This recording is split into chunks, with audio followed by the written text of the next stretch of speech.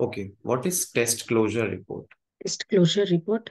Mhm. First means in this test closure report means after execution of the all test cases, the next will check is there any defects or not.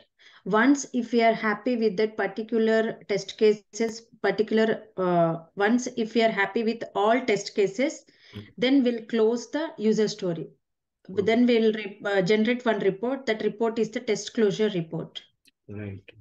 So test closure report is nothing but it's a kind of a documentation that you will provide to the client in which you will put all the test results that this particular user stories have Yes, been okay. tested across this, but you will also attach the test scenarios if they put, right? So it's a kind of a memo that the testing team has to prepare to officially sign off, to officially finish the testing process, right? It's a formal document, right? So you will consolidate all the test results.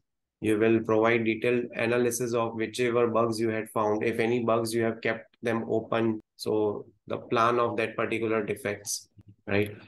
If any risk factor you have in the sign off of the application, you'll showcase all the metrics to the customer, right? How many bugs you had found, how many test cases you have written. So all those artifacts will be a part of your test closure report. So it is nothing but a official documentation.